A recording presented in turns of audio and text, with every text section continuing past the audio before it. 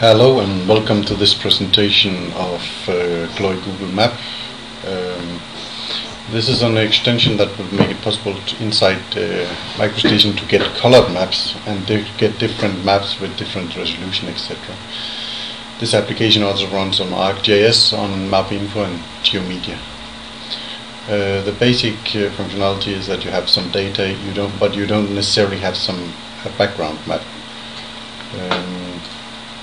So here you see I have a geo-referenced image, but I'm now at a different zoom level, and for that reason I would like to have a new map. I just request the map here. It will automatically calculate what zoom level should it be at, and here I have put that I would like my map to come back in a resolution at 1024 times 768.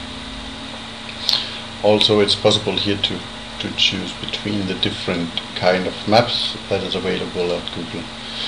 But this is the basic functionality.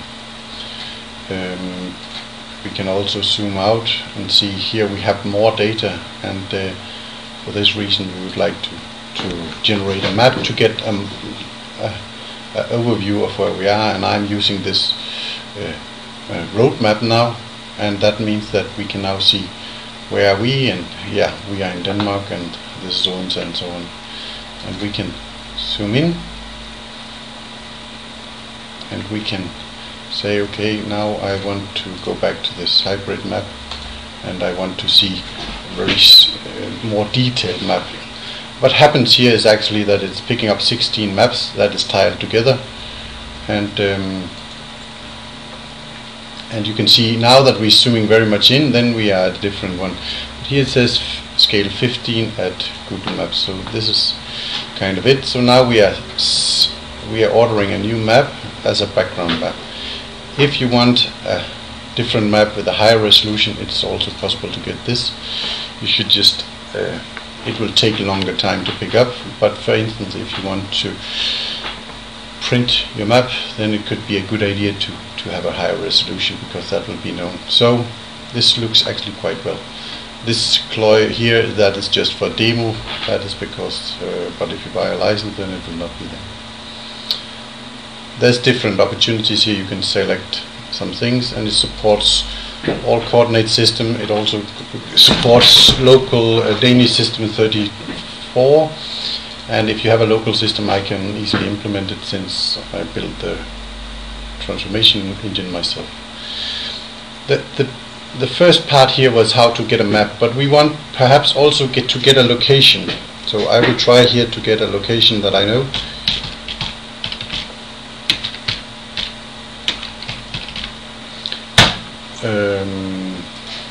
And I will search for it. It will come up with some suggestion. Here it found just one suggestion.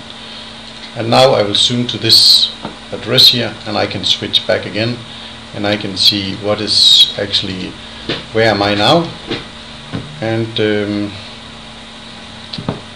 it will now generate a map, but it is only locating based on the address that we had before. So now I'm at this address here, and if you have a location, you could do it in the same way. So here you can see we are in my hometown, and we can of course continue to generate map to show where we are.